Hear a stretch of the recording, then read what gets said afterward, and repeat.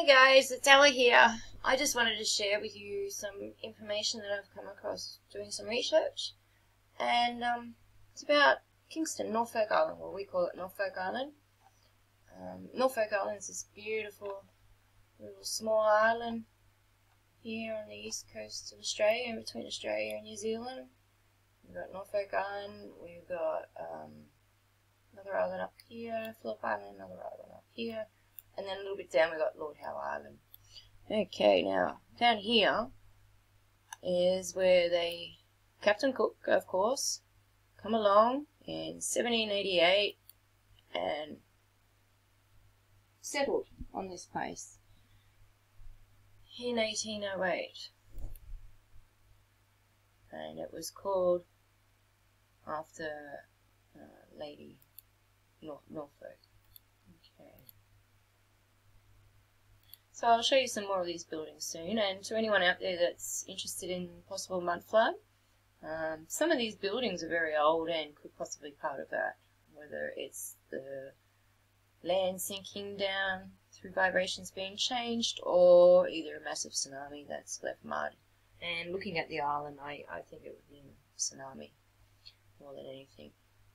Okay, so let's jump into it and find out some of the juicy stuff we've got. Now, where was it? Oh, don't tell me I lost my page. I'm so sorry about this. Okay. Alright, so we've got to do that again, have we? Okay. Cargo boat going on the Norfolk Island. Alright. Okay. Now, what's on that one? My apologies. Okay. So many windows open, my apologies. Okay. Norfolk Island. Alright. Norfolk Island is an Australian external territory, an island in the Pacific Ocean between Australia, New Zealand, and New Caledonia. It's 1,412 kilometres or 887 miles directly east of mainland Australia's Evans Head, about 900 kilometres, 560 miles from Lord Howe Island. Norfolk Island, together with the two neighbouring islands, Phillip and Nepean Island, form the territory of Norfolk Island, one of the Commonwealth of Australia's external territory. At the 2016 census, it had 1,748 inhabitants, living in a total area of about 35 square kilometres, 14 miles square. Its capital is Kingston. The first noted settlers in Norfolk were East Polynesians, but they were long gone when Great Britain settled it as a part of its 1788 settlement of Australia. The island served as a convict penal settlement between 6th of March 1788 until the 5th of May 1855, except for 11-year hiatus between the 15th of February 1814 and 6th of June 1825, where it lay abandoned. And on the 8th of June 1856, permanent settled residence on the island began when it was separated from Pitcairn Island. 1914, the UK handed Norfolk Island over to Australia to administer as an external territory.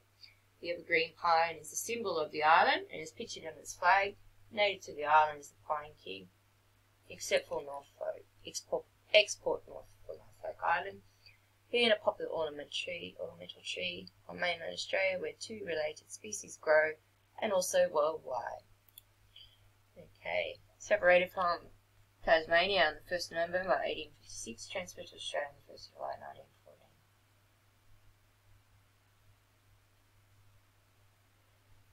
1914. Norfolk Island was settled by East Polynesian seafarers, either from the Kermadec Islands, north from New Zealand, or from the North Island of New Zealand. They arrived in the 13th or the 14th century and survived for several generations before disappearing. They must have had at least a few hundred years before Europeans arrived at it, as the island was covered by forests then. So pretty much they've come in and they've found all these buildings here and just covered in forest and evergreen. The first European known to have sighted and landed on the island was Captain James Cook on the 10th of October 1744, on his second voyage to the South Pacific on HMS Resolution. He named it after Mary Howard, Duchess of Norfolk. That's the lady, 1712 to 1773. Sir John argued the advantages of Norfolk Island, that it was uninhabited, and that New Zealand flax grew there, and in 1786 the British government included Norfolk Island as an auxiliary settlement as proposed by John Cale in its plan for colonization of New South Wales. The decision to settle Norfloke Island was taken due to Empress Catherine of Russia's decision to restrict sales of hemp, particularly all the hemp and flax required by the Royal Navy for cordage and sailcloth was imported from Russia. And of course, around that time, they were having their wars up in the Baltics of Napoleon and all those kind of things. So, when the first fleet arrived at Port Jackson in January 1788, Governor Arthur Phillip ordered Lieutenant Philip Gilby King to lead a party of 15 convicts and 7 free men to take control of Norfolk Island and prepare its lead party for commercial development. They arrived on the 6th of March 1788. During the first year's settlement, which was also called Sydney, like its parents, more convicts and soldiers were sent to the island from New South Wales. Robert Watson, 1756 to 1819, harbour master, arrived with the first fleet as quartermaster of HMS Cyrus, and it was still serving in that capacity when the ship was wrecked at Norfolk Island in 1790. Next year, he obtained and cultivated a grant of 60 acres, 24 hectares on the island. As early as 1794, Lieutenant Governor of New South Wales, Francis Grose, suggested its closure as a penal settlement as it was too remote and too difficult for shipping, too costly to maintain. The first group of people left in February 1805, and by 1808, only 200 remained, forming a settlement until the remnants were moved in 1813. A small party remained to slaughter slop, destroy all buildings so there would be no inducement for anyone, especially of other European powers, to visit and lay claim to the place. From the 15th of February 1814 to the 6th of June 1825, the island lay abandoned. Now this falls in around the time frame of a worldwide disaster that something happened. And the, census records, everything dropped, the numbers dropped. 1824, the British government instructed the Governor of New South Wales, Thomas Brisbane, to occupy Norfolk Island as a place to send the worst description of convicts. Its remoteness, previously seen as a disadvantage, was now viewed as an asset for the detention of recurrent male prisoners. The convicts detained have long been assumed to be hard-core recidivants, or doubtedly convicted capital respites, that is, men transported to Australia who committed fresh colony crimes for which they were sentenced to death but were spared the gallows on the condition of life at Norfolk Island. However, a 2011 study using the database of 6,458 Norfolk Island convicts has demonstrated that the reality was somewhat different. More than half detained at Norfolk Island were without ever receiving a colonial conviction, and only 15% have been retired from the death sentence. Furthermore, an overwhelming majority of the convicts sent to Norfolk Island have committed non-violent property offences, and the average length of detention there was 3 years. The British government began to wind down the second penal settlement after 1847, and the last convicts were moved to Tasmania in May 1855. The island was abandoned because the transportation to the United Kingdom to Van Diemen's Land, Tasmania, had ceased in 1853 to be replaced by a penal servitude in the UK. Around this time, they were using Norfolk as a place to grow food for Port Arthur as well, which is in Tasmania. Big false flag happened there in Port Arthur, a lot of people know it. Next settlement began on 8th of June 1856 as the descendants of the Tahitians. I wonder if they're Tartarians or related to Tartarians or somewhat come from there. HMS Bounty mutineers, including those of Fletcher Christian, were resettled from Pitcairn Island, which had become too small for the growing population. On the 3rd of May 1856, 193 people had left Pitcairn Islands aboard Morrishire, and on the 8th of June, 194 people arrived, and a baby had been born in transit. The Pitcairners occupied many of the buildings remaining from the penal settlements and gradually established traditional farming and whaling industries on the island. Although some families decided to return to Pitcairn in 1858 and 1863, the island's population continued to grow. They accepted additional settlers who arrived with the whaling fleets. 1867, the headquarters of the Malaysian mission, the Church of England, was established on the island, and in 1920 the mission was relocated from Norfolk Island to the Solomon Islands to be closer to the focus of the population. Norfolk Island was the subject of several experiments in administration during the century. It began in the 19th century as part of the colony in New South Wales. On the 29th of September 1844, Norfolk Island was transferred from the colony in New South Wales to the colony of Van Diemen's Land. And then on the 1st of November 1856, Norfolk Island was separated from the colony of Tasmania, formerly Van Diemen's Land, and constituted as a distinct and separate settlement, the affairs which should be until further in order that behalf of Her Majesty be administered by a governor to be for that purpose appointed. The governor of New South Wales was constituted as the governor of Norfolk Island under the colony of New South Wales. Yet the island was not made part of New South Wales and remained separate. The colony of New South Wales ceased to exist upon the establishment of the Commonwealth of Australia on the 1st of January 1901. From that date, the responsibility of the administration of Norfolk vested in the governor of the state of New South Wales. Okay, so it's going on about proclamations. During World War II, the island became a key airbase for refuelling depot between Australia and New Zealand. Solomon Islands, the airstrip was constructed by Australia, New Zealand and United States servicemen during 1942.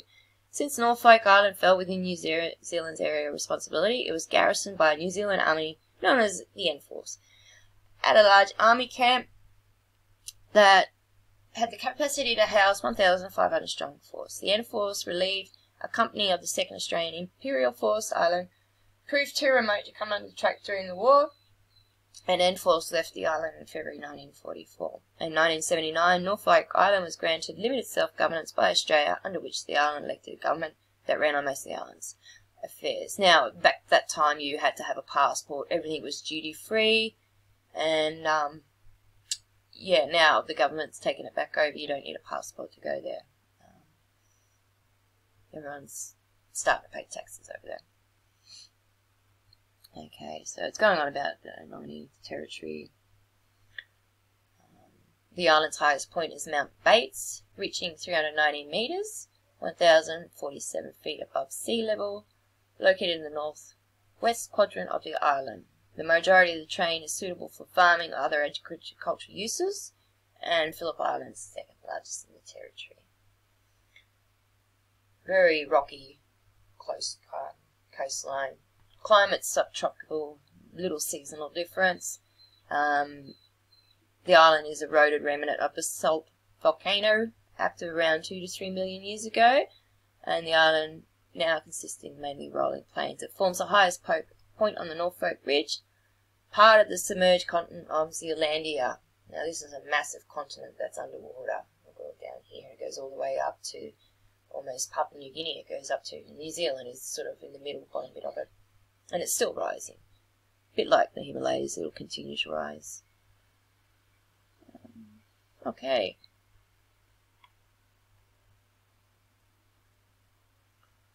So, I'll put all this up in the links up in the description. And I'll just show you some buildings. Some people that believe in the mud flood probably believe that these buildings are older and that they've just come along and moved into it. It certainly looks like that. These buildings are very old. I don't think the convicts built them.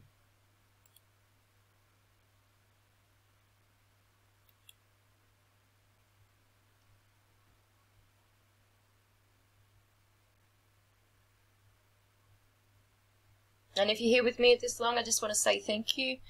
And also I want to say thank you to everyone that watched the other video with the starfoot. I muchly appreciate it.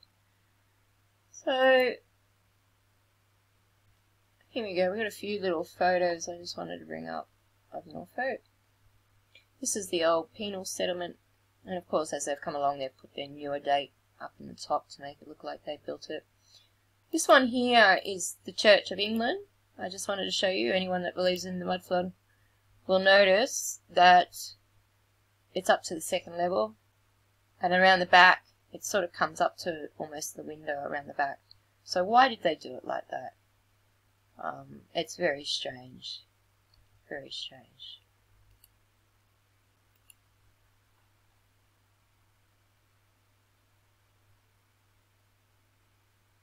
This is another really old.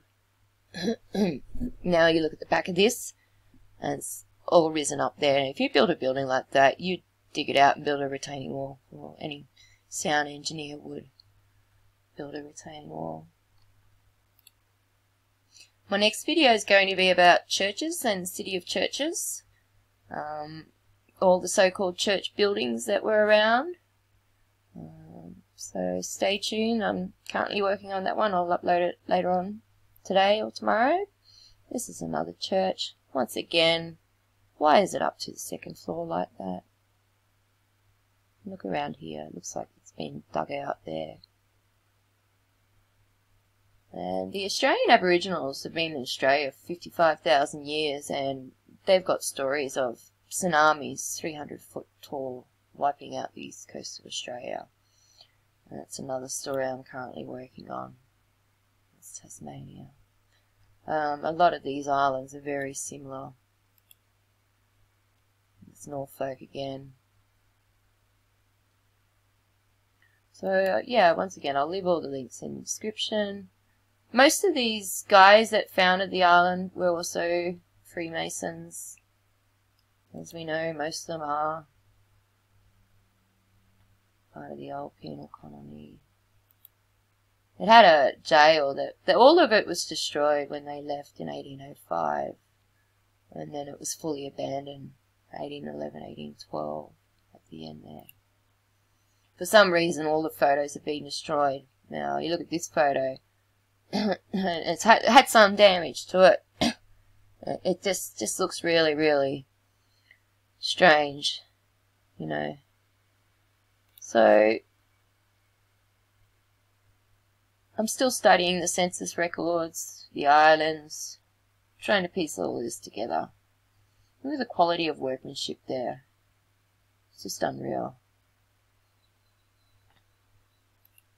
So I'll leave the links in the description for you. They're very easy to find, all this stuff.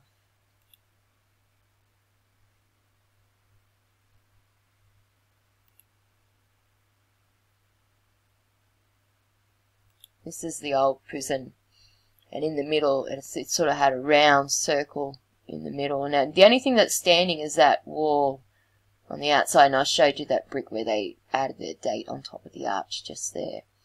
So you look at this building, it's got stuff on the roof. Is it mud? What is that? Mud? What's on the back of this wall here? Mud? Along there? Mud? Very muddy ground, like here, mud. All along here, mud. Very uneven surface.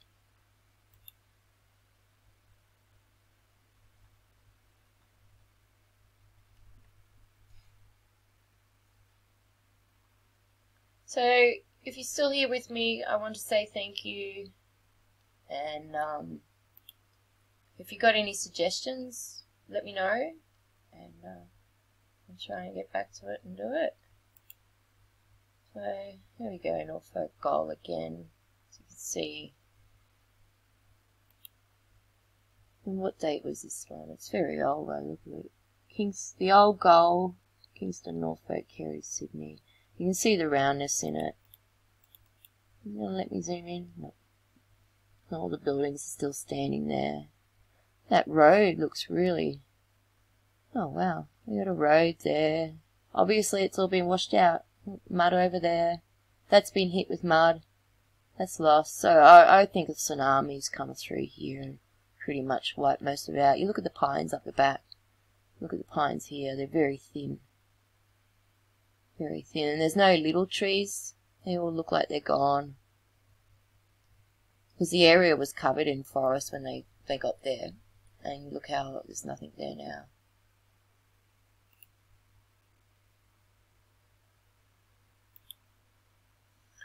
So, this one. Okay, so that was that one. I just want to show you some of these other ones quickly. And that'll be it for me today. I'll get this uploaded and I'll finish the other one I'm currently working on about the city of churches. Some beautiful buildings. I found out this place has railway, tunnels, all sorts of stuff under the city that people don't even know about to this day. So, it's a cemetery. My mother went there here to Norfloke Island not long ago, and I got some beautiful photos. Look at this one. This is just beautiful. Unreal.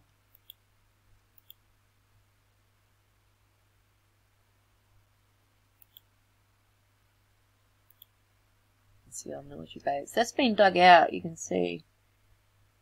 There. There's soil there. Okay, well, thank you guys. If you're still here at this time, appreciate it. Hit the like button, and if you subscribe, I really appreciate it. Thanks, bye.